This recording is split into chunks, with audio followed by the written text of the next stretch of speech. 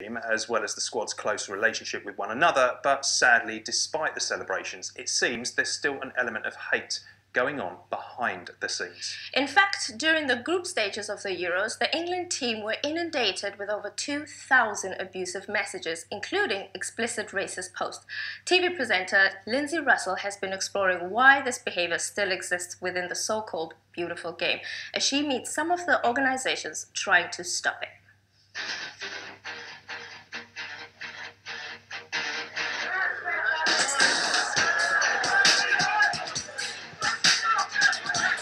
My role as a Blue Peter presenter over the years has involved many wild and wonderful challenges, including training as a football referee over a number of weeks, something I was really excited to do. But what I soon discovered was a darker side to football. Each week I received abuse from the sidelines, from the players on the pitch, and even from the fans watching the game. And a lot of the time it was sexist and misogynistic. And to be honest, it was unrelenting. It gave me a brief taste of the sort of abuse happening right across football every day. Whether it's racist, homophobic or sexist, the problem seems to be getting worse. Reporting. In April, a coalition of English football's governing bodies held a 4-day social media boycott to protest against racism and other forms of online abuse. High-profile players, team managers, TV presenters and pundits got involved too. No room for racism. Campaigns by BBC Sport, We don't have to agree on everything. Sky Sports and BT Sport amplified this zero-tolerance line against online hate.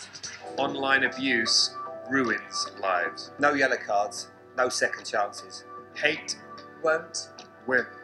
All of these actions are a statement of solidarity from the world of football to emphasise that more needs to be done to eradicate hate in the game. Now, no one's suggesting that you shouldn't be able to cheer or jeer at a match. Heightened emotions and a bit of match banter are a huge part of the game for a lot of us. But players, clubs, support groups and fans all agree. A small section of supporters take this too far. Race, homophobic, it shouldn't ever be a factor in sport. Like, it's got nothing to do with it. It's a game. I do find being female at a football match, you get sort of like lots of, you can get comments and people look at you in the wrong way, because if you look around, most people here are male. A supporters group from the Premier League club Norwich City recently surveyed fans about hate in the game. It was quite clear that even though things have improved, about 20% of those female fans had been subjected to something within the realms of sexism. I remember incidents in the 80s with fans from certain clubs being quite abusive in my face, directly in my face as a teenage girl at football. Have there been any particular incidents? Quite a few respondents mentioned a game back at Norwich a couple of seasons ago where Sian Massey-Ellis was officiating. She's been a high-profile official in the Premier League since 2010, and she came under quite a few direct sexist comments from the crowd, and the women who had mentioned this noticed this and asked their fellow supporters to stop that abuse, and then themselves came under sexist abuse from fans. Norwich City is now making it as easy as possible for fans to report abuse. So there's going to be a dedicated reporting helpline for any fan to report issues of sexism or sexist abuse in the stands, a mobile phone number that people can text when they're at the ground. There'll be a safe area in the ground for women to go to if they are feeling threatened. But the abuse doesn't stop at the turnstile. Even the England men's team was subjected to more than 2,000 abusive messages on social media during their first 3 matches of the Euros. Online is the new battleground for football abuse.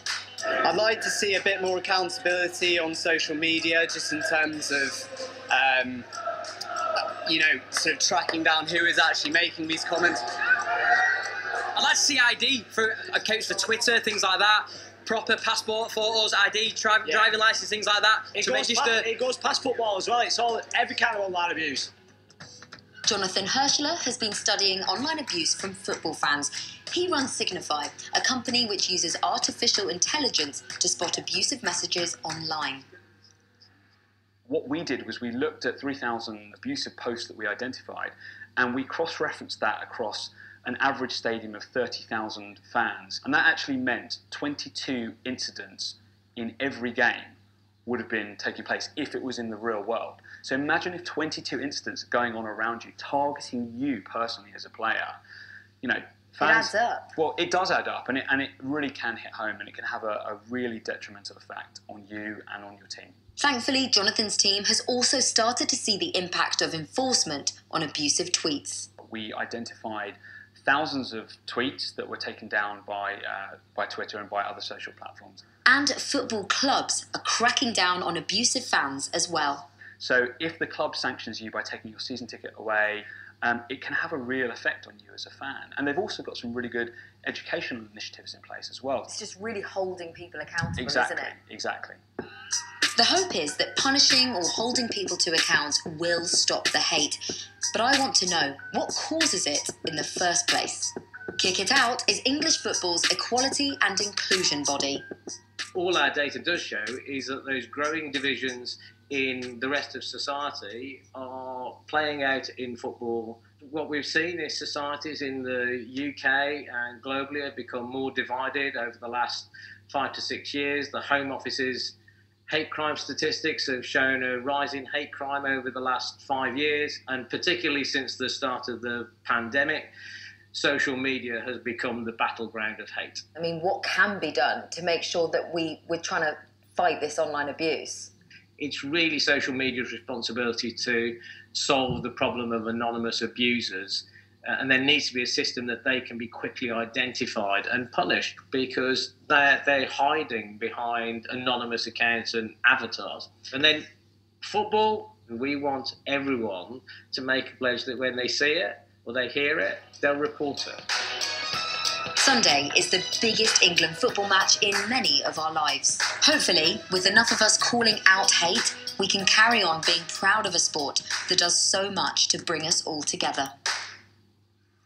Really powerful film, that. I mean, the hate is something I've certainly experienced on social media, and it really does need to be stamped out, doesn't it? It does. I feel already sick in my stomach. We have a comment here from Kathy, and she says, it's time that racism is stamped out. Team rivalry is one thing, but racism and indeed sexism need to be addressed. All bullying, sexism and racism should be dealt with, and dealt with seriously. Yeah, I agree with Kathy there, absolutely.